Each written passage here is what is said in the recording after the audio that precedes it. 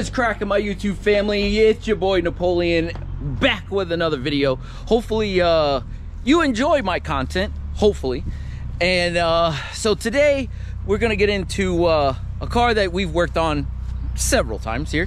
So we got this, I think it's a 2016, Wrx. And today we're gonna be, well, tomorrow, I'm gonna say this, I'm gonna preface this for tomorrow. The reason why is because I'm not gonna leave the Evo 5 outside. I'm gonna throw the Wrx on the lift in preparation for tomorrow. So I don't know exactly how low this guy wants to go, but yeah, that front has got a big wheel gap, and right off the bat, I am going to say that looking at the fitment, we might have clearance issues, depending on how low he wants to go. But these wheels, people, I'm not even gonna lie, I haven't seen this color in person ever. And with the green, I'm digging everything about it. Like, I'm honestly, like, I probably want to steal the color of these wheels. Like, honestly, like, they look so damn good. Like, and I don't really say that too much about these about wheels. I do like, I mean, obviously NT03s everybody loves. You know, whatever I got on the GTR TE37s, everybody loves those. These Gramlite, I think they're C57s or D50s. I don't know. I don't know what model they are, but they say 57 on them. But, and I know they're made by Gramlites, so they're really, really nice wheels. But anyway, on to the knick-knack here. So he does have a set of Fortuna Auto. I don't know if they're 500s or if they're regular Fortuna Auto coilovers. And they're in really, like, when I say really good shape, really, really good shape. For it being like a winter car, he got it from a guy that, I guess he just sold his car. So that's what I'm guessing. He just didn't want to deal with the coilovers or whatever. So he wants me to do them. So I got no problem with that. And but yeah, we're gonna put this on the lift tonight in preparation for tomorrow, and we're gonna get this bad boy done. So we'll pick up where we leave off tomorrow morning. So let's go. All right, ladies and gentlemen, folk, we are off to the races. We are gonna work on this 20, I don't know, I want to say 2016, 2017 Wrx here right now. And super exciting because I haven't done suspension stuff in a while. So he's got a sway bar and some white line end links and his Fortunato coilovers. So don't know where he got them from. If he, obviously he got them used, but I don't know if they were how they were set height wise. So we're gonna get in here and we're gonna actually do some work. So the car is already on the lift, like I said in the previous clip here.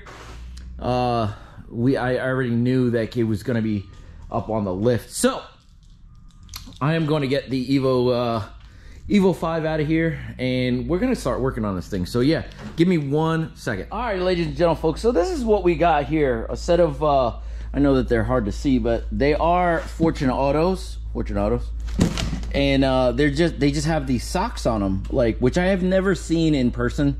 I you know, saw pictures of them on the internet and stuff like that, but didn't know people actually did them. So what I'm gonna do is I'm gonna get a set of dikes over here. I don't even know if I can even say that anymore. Dikes.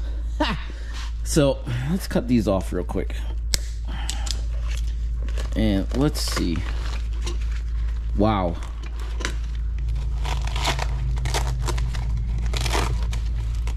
Holy crap. Look at that. It's like literally untouched. So I'm sure that the rest of them are actually going to be the same. And already the collars, they seem really good. So I'll put a little grease on the bearing, or the threads here right at the very bottom.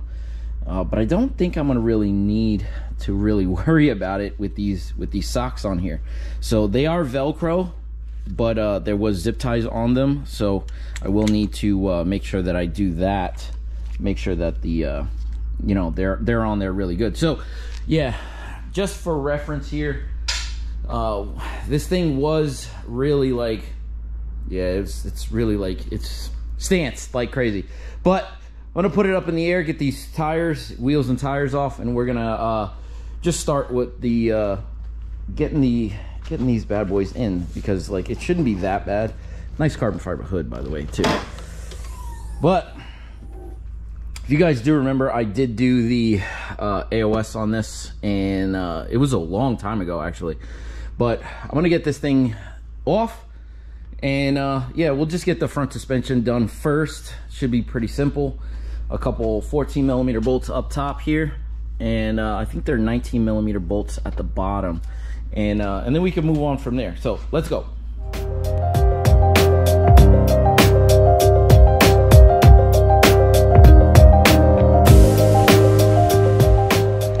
Rule number one when putting these lug nuts on, man, I'll tell you this right now. So these are, I think they're called race. There's some race somethings, but they feel like they're actually metal and not aluminum. But whoever put these bad boys on, like, way tight, man. I don't know what is going on. This is probably like 100 and some odd foot-pounds of torque, because like my little thing here, it'll break lug nuts like nobody's business. So I'm gonna have to let this thing down, and I'm gonna have to actually like hand loosen all of these, just because I don't want, number one, for it to break off, or number two, for something to get messed up. So give me a minute, I'll get this done real quick. Come here, come here for a second. I want to show you something. So looking at these are pairing wheel adapters, because they're probably like 20 millimeter. If I'm not mistaken, I can't really tell here. Let's see.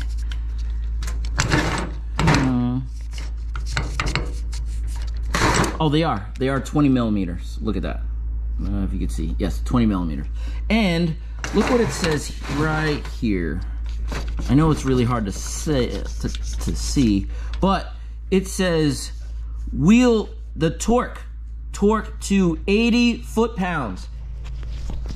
80 foot-pounds, people. Please don't go with your impact and impact these things on and then not torque them. Like, it's ridiculous. So my gun here has settings, so like I can go through and torque these to the right spec, or at least close to it, and then go back with my torque wrench. Don't freaking put it on with a gun. I literally just spent 20 minutes to a half an hour getting just the front spacers off, because we're not going to be using those anymore. It's going to make the wheel stick out way too much. But the rears, I'm not even going to mess with the rears. I'm going to be honest with you. And that's number one. That's the number one problem. Number two problem. Do you see anything? Do you see anything wrong here? You see anything with these threads? These threads look old and crusty. So these wheels have probably been on maybe 3 weeks, the owner said. Maybe 3 weeks. Can you tell me? Old and crusty. That means nobody put any kind of NICs, any kind of lubricant, nothing. Nothing was touched on these threads, which is ridiculous. These are the same way.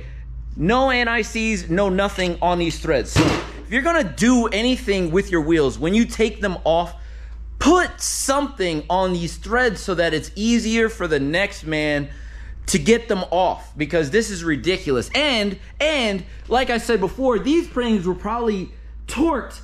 They're probably not even torqued. They were probably just hammered on with the freaking gun. It was ridiculous. So just remember, a torque wrench is your friend.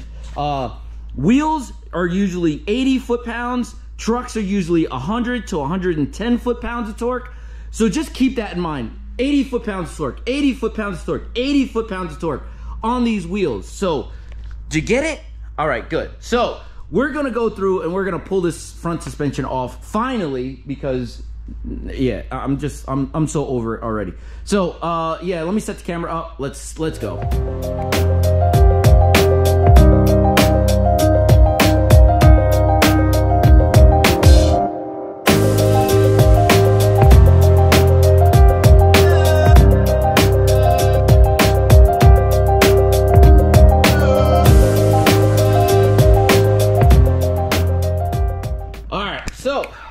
you who aren't familiar with most of these newer cars, like the 2015 to 2020 WRX and STIs, they do have a cam-centric bolt up front. And, oh, it's underneath the car. It does have a cam-centric bolt at the top over here. So, this was a 12 mil for the caliper. And then, the speed sensor was a clip there. So, we're gonna roll up top, and I'm gonna get the couple 14s. I'm gonna just, get to the other side and, pull the other side apart. Just so that we could let everything down all together. So there is no frame of reference here, just because since we are doing a full coilover setup, this car will need an alignment, a four-wheel alignment after I'm done. So the owner knows that, because I'm not I don't have the tools to actually do it. So but I did put reference points to guide me on where I should be around. But we'll see how it kind of goes. So yeah, give me 1 second and then I'll let the car down.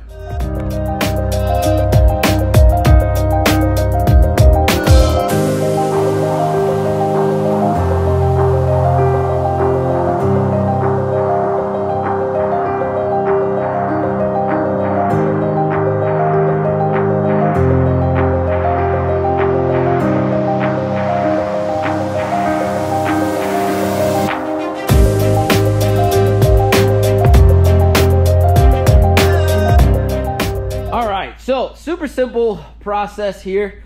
It's a couple 12s, well, triple 12s, one in the back, here, but I had to take the strut tower brace. I think it's a Perrin. Let me see, Perrin. Yeah, it's a Perrin strut tower brace there. So I had to make sure that I didn't damage anything there. And then they just pop right out the bottom. So yeah, easy peasy lemon squeezy. And yeah, these things are freaking monsters. Just look at them. Now onto these bad boys, and they look really good. I haven't cut this this zip tie off yet, but yeah, they look pretty good. So I'm gonna use the supplied nuts that's on there, and they do have like little like washer things there, ears for it to not rust, which is good. I'm not gonna throw any thread stuff on that, just because it's underneath the hood, it's not gonna rust. Anything underneath here would probably rust, but I don't really need to worry about that at all either, just because it's not gonna come off. They are pretty good as far as threads there. I will put some down on the bottom of the collars and front and rear, and so that we could adjust them without having an issue. I don't think that the main collars like here and here will be an issue. I don't even think the bottom will be an issue. But I'm gonna throw some thread sealant on there, some anti-seize on there, just to make sure that they won't you know, get rusty and all gunky. Because there is some rust starting to form here and some here, but like looking at the condition, like the boot looks really good. Like everything behind this, like, you know, little, you know, coilover cover looks really amazing. So like maybe I might just have to invest in some of these, but then again, I don't know how long these were out in the wilderness either. So yeah, let's just get right back to the action.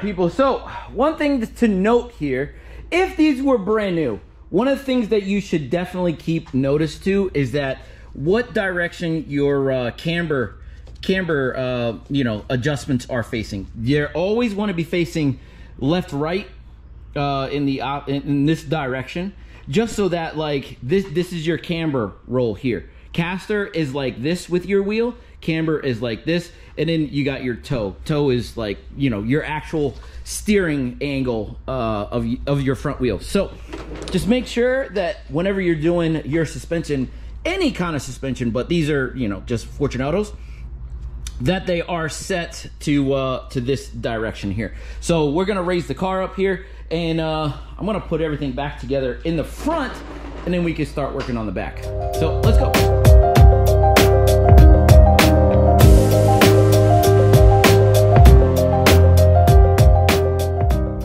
All right, for this part here, I'm gonna make sure that everything is kind of lined up. It does look really, really, really good underneath here, I will tell you that. So I'm not really gonna adjust this thing at all. I'm gonna see where it kind of lies, and then we're gonna go from there. So let me just connect everything together on both sides, and then we'll check back whenever we're trying to start the rears.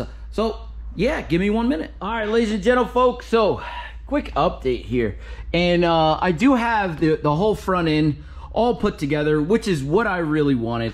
Now, one of the things that I know confuses some people, but like, you got to get this through your head.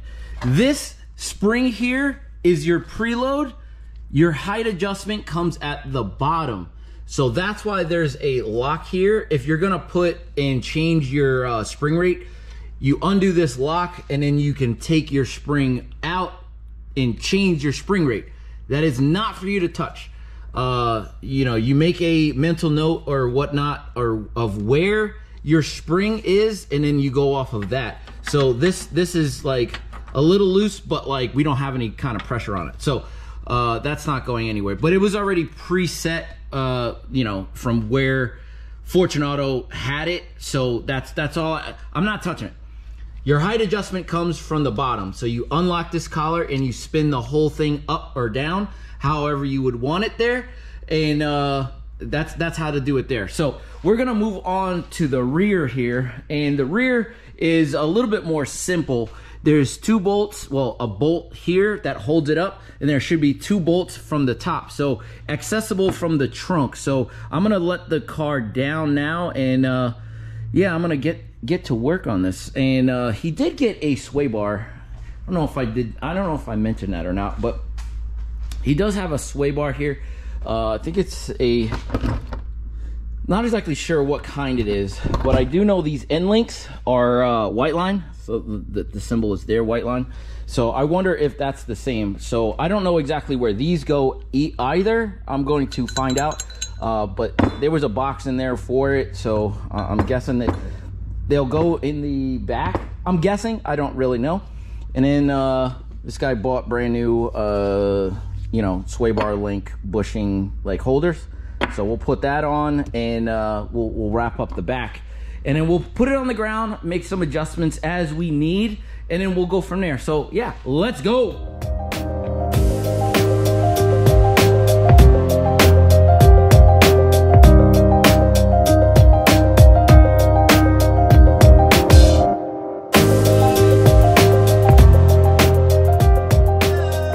Hey, ladies and gentlemen, folks. So, yeah, looking at this trunk, I'm gonna have to move some stuff, but let me see if I can get in here and look. It should be pretty simple.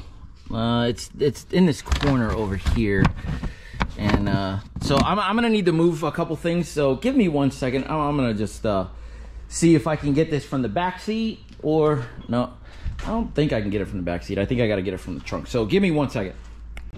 All right, so you're really not going to be able to see all that much in here, but if you pull back this this side of the, you know, back trunk area, there's a clip here and 2 clips up here. One up there and one at the bottom there. I don't know if you can see it. And then you could just freely just pull that back here, and you can see right on the floor there's 2 14mm bolts for the top of the rear strut, which is good. And then we can pull that whole thing out. So it's going to be really tight. So I'm just going to get that done, both sides, and then we'll cut back whenever I have the new ones to compare. So 1 minute.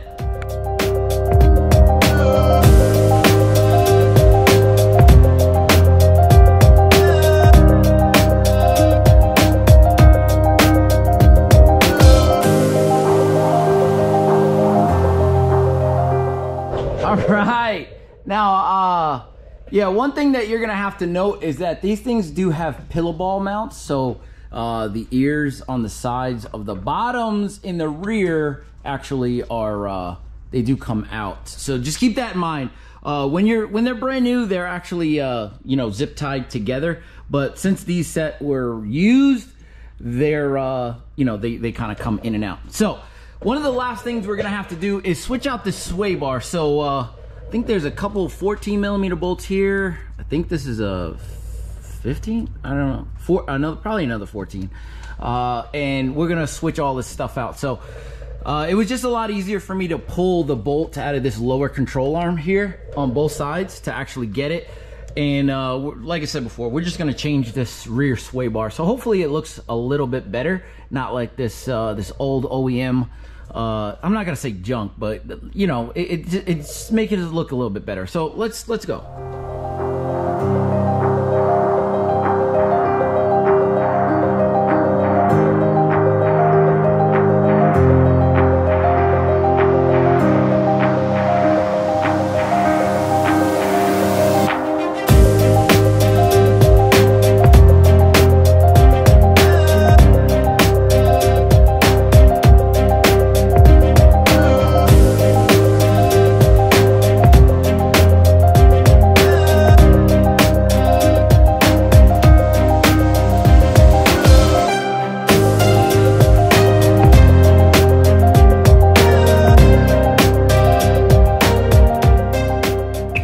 Ladies and gentlemen, folks, so get my light here.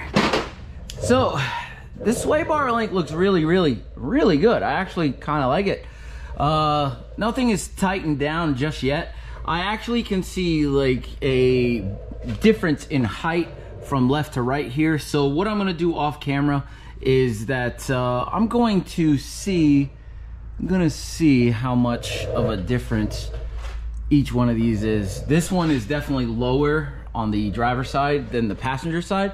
So what I'm gonna do is I'm gonna get my measurements and I'm gonna actually like make the passenger side match the driver's side, because that's what I feel like is gonna be definitely better. So let me do my measurements, and when I'm ready to put the wheels back on and put it on the ground, then we'll go from there. So give me a minute. All right, so after doing some measurements here, we do have the collars unlocked at the bottoms. We do have the NICs down at the bottoms for you to make sure that it ain't gonna stick. I did the threads on the bottoms over there, on both the rears.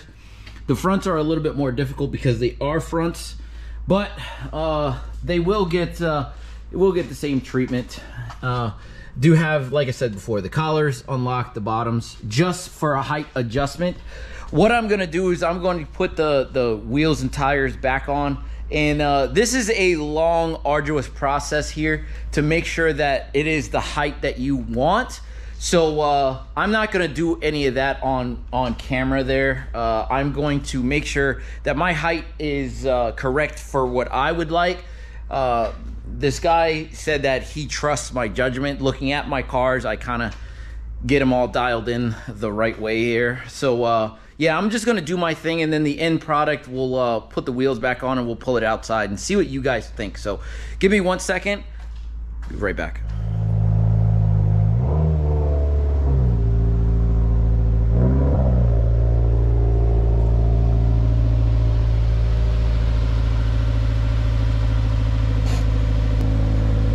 Ladies and gentlemen, folks, what do you guys think about the height?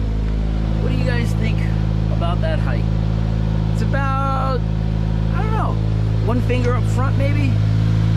Yeah, about 1 finger up front. Maybe about a finger and a half out rear. On that side anyway. Let's see how this side looks. Yeah, this side is, yeah, probably about the same. It's really hard to tell. But yeah, no, it actually looks pretty good. I'm gonna take this bad boy for a ride, see how it goes. Did have the AC on in here, so I want to make sure it's gonna stay. So let me go take this thing for a ride. Let me make sure it's good, and then yeah, I'll report back in 1 second.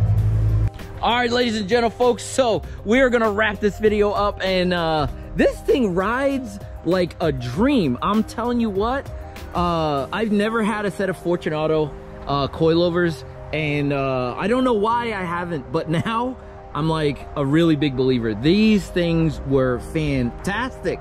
Like, and that's not even like, I'm not even trying to hype that up. They really are really, really good. And I usually write on like Megan's Racing, and I know people think like Megan's Racing is like a crap company or like they make junk. But I've run Megan coilovers on Ivy, which is my 03 Evo 8, and I've never had an issue. But I'm telling you what, these feel way better. Well, I'm not gonna say way better. I'm gonna say they feel better. I'm not gonna say how much because I'm not gonna daily drive this car, but I can guarantee you Fortunatos are a superior company to Megan's. But this thing feels like a dream. I'm telling you that right now. So this is where we're gonna leave this video off. Hopefully you enjoyed the video. Hopefully you enjoyed the content. If you did, please like, comment, subscribe, and I will see you guys on the next one. Deuces.